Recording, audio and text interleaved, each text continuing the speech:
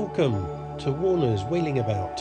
Just me messing around in my wheelchair and my cars. Hello everybody, thank you for joining me. Welcome to another video. And today I'm in Oxford and I'm at the new FastNed Park and Ride EV charge facility.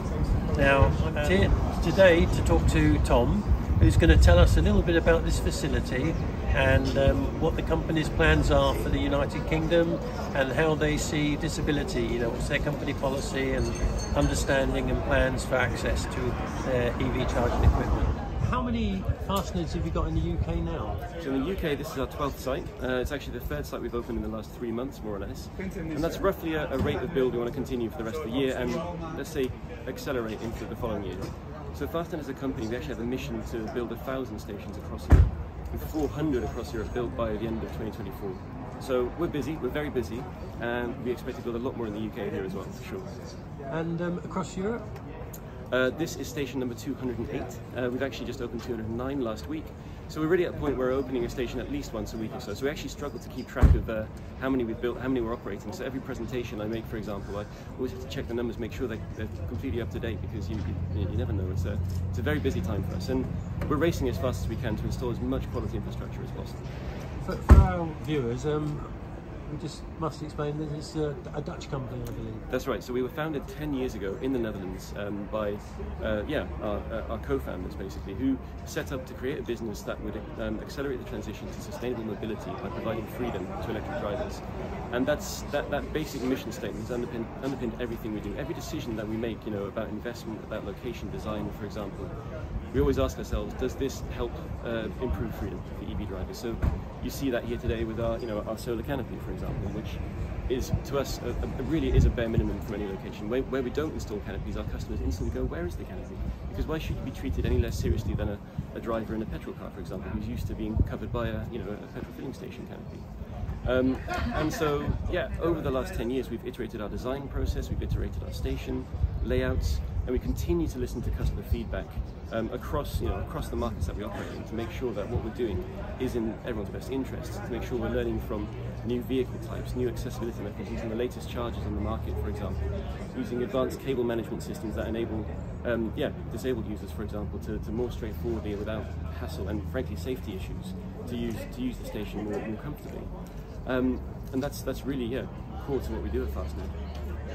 When I arrived here today, I found it very easy to find the chargers because your branding's very strong and very unique, and as you say, your canopies are also very, very obvious. And so, unlike some locations where you tend to drive around the car park 5 or 6 times, I managed to get here straight away. And the other thing I noticed was all your parking bays seem to be wide enough for a wheelchair user to be able to navigate. Is that part of the company's policy? Absolutely. So it's always prioritise bays that are at least 3 meters wide, because that's more comfortable and more accessible for every single driver. You know, those specifically with special accessibility needs and just general users who have to faff around with cables, for example. Well, old people and large people need space to open their doors. This is freedom for everyone, and electric freedom is the mission statement. So us as a EV charging company that makes its money by selling electricity to people, we can't have anything that makes it harder for you as a potential customer to use our station.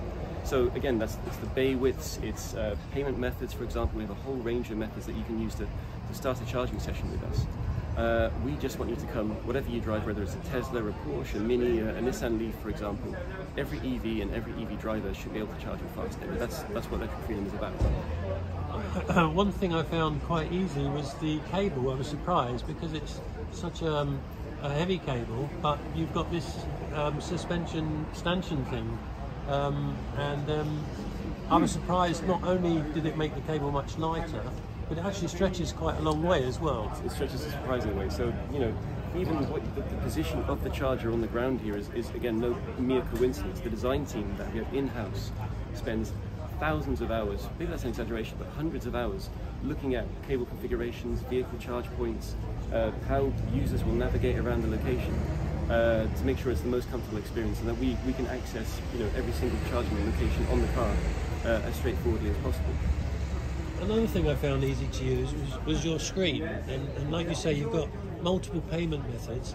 Can you tell us a little bit more about how, as a disabled driver, I might benefit by not needing to use that at all? So I think this is one of the fundamental things that we do hope, and I really look to your feedback for this, but that will be beneficial for disabled drivers. So yes, you can start with a contactless payment card. So already that's very straightforward, but you may need to press buttons, which in some occasions might be a bit less easy for how you position depending on where you are on the location. We've also got relationships with over 25 different mobility services providers and charge point operators, so that other networks and other users of other apps, for example, can use our stations without worrying, again, removing those barriers to use. And then we have the FastNed app, which is a lovely app. It's got great route planning facilities in it. It's got information about every single EV on the market in it, for example. You can register either as a guest or a gold member. As a gold membership user, you can benefit from a cheaper tariff, that's for a monthly subscription, but the subscription is not mandatory. But either way, a guest or a gold membership user, the best feature, which is something that we developed in 2017 already, was what we call auto charge. Now, auto charge, once you've charged with us one time using the app, our chargers anywhere in Europe will recognize your vehicle and start your charging session within 10 seconds or so. So at that point, filling up your EV is even simpler and quicker than going to a petrol station, for example. So similar to a Tesla system? Exactly, right. Exactly. Just exactly that same customer experience, just a case of plug and go, forget about it. And it's all good. What are the speeds of your machines? It's a very good question. So you don't see it on this side, but this is a 300 kilowatt charger. So up to 300 miles of range can be added to your vehicle in just 20 minutes or so. Wow. So that translates, if you've got the vehicle that can take it, to driving as far as Carlisle from here where we are today in Oxford, before you need to charge again. And obviously, I'm pretty sure everyone's bladders will be needing a charge before their car will. And in terms of the pricing, how's your policy on pricing? So I think this is a really key thing. So we try to be as transparent as possible about our pricing and as fair as possible. So at the moment it's a straight pay-as-you-go price. Subscription will give you a lower price, but we don't, the focus frankly is pay-as-you-go. So contactless payment card, same price. Guest membership, same price. Other mobility service providers, they will, their customers will see the same price. It's possible that some apps will add an additional cost on top of that, but it should be, as far as we're concerned, very straightforward. Where the money that you're paying is going to, and really it's going to making sure that we can continue to invest in locations like this. We are here to invest in these 1,000 stations across Europe, and that does need us to create a sustainable business model. Well, I've got to say I'm really impressed. As a disabled driver, it's difficult to find charge hubs that you can confidently use.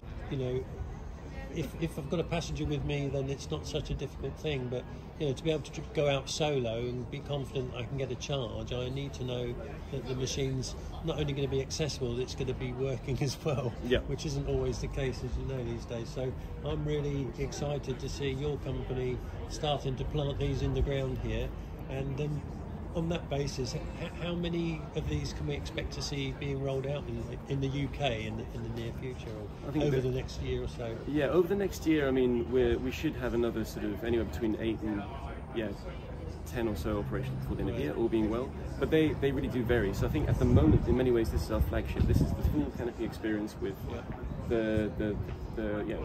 what we believe is the best that we've done so far, bearing in mind the location constraints that we have here that I mentioned before around the wobbly site, let's call it. Yes. Some of our other locations are in more retail sites. You still get the full, the bay width that I talked about, but we might not be able to have a canopy there, for example, because it will obstruct the view of the retail park, for example, or there are other issues, or neighbours might not be such a big fan of it. Right. So we make some compromises there, but always the station will be very visible. So we have our wings, we call them there, which are still our timber structure with the branding on top, and allowing you to to find us. Again, this is the big thing. We don't want you cruising around the car park, potentially causing safety issues, right? If you're hunting around for that charger, potentially playing chicken with another EV driver who's looking for that one charger as well, for example. Those are all negative and potentially dangerous experiences that we really do want to avoid. But in terms of where we're going to build in the UK, I say that the mission for the whole of Europe is 1,000 stations, and the UK is a massive part of that story. And so it's my mission as UK country manager to really push our numbers significantly. I hope we continue to exponentially grow here in the UK. One thing I forgot to mention, which I noticed when I charged the car, is that you've got different languages as well. So if someone's here on holiday and they're French, for example, they can just push the French flag and everything goes to French. Yeah? That's right. And that's the same if you're in Europe. Exactly. You can just press the... So you get to know our network and you get to rely on our network. You should really... My hope is anyway that when you get to a FastNed station, your blood pressure instantly decreases. Because you know there's going to be enough charges there for your vehicle, because you know they're going to work. You know there's 24/7 customer support from people who are experts in this infrastructure. It's in-house. Our customer support agents know every single vehicle in the market. They know every single charge port location. They know every foible with turning the car off and on again, for example, to unplug the plug if it gets stuck, for example. All these little things. Because again, we want to make you come back to FastNed. We want to make you start your first session as easily and comfortably as possible. And I'm sure we don't always get it right, but the only thing I can definitely assure you is our absolute dedication to getting it right as much as possible. Well, I want to say thank you very much, Tom. You've been really helpful to explain it to us exactly how it works. Your company seems to have a really good policy as far as access is concerned, which is a great relief. And I love the look. I love the wood. It's all very natural yet modern, and it talks to me of an EV future. So brilliant. Thank you very much. Thank you so much for your time. Cheers, Roger. Seriously. I also spoke to the architect and pointed out that the gravel was a bit of a problem for wheelchairs. Also, the width of the bump stops was a bit wide, and I'm pleased to say that they recognised that issue and contemplating on how to improve that.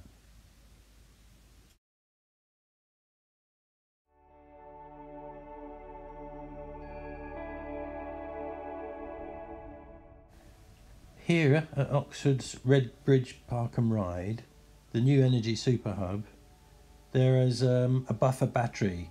That's to cushion the impact of the fast charging process on the power grid. Initially, there are 10 HPC chargers from FastNed with 300 kilowatts each, 3 with 50 kilowatts CHAdeMO, 12 superchargers from Tesla with 250 kilowatts, and from Wenea there are 20 destination chargers, some 22 kilowatts and some 7 kilowatts.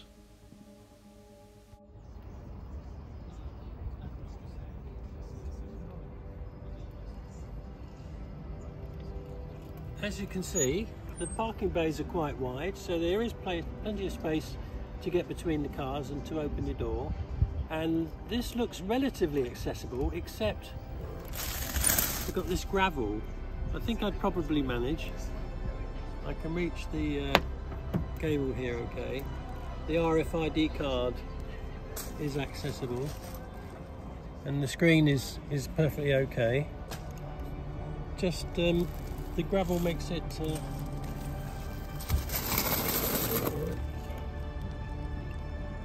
If you're using walking sticks or crutches, then gravel can be treacherous.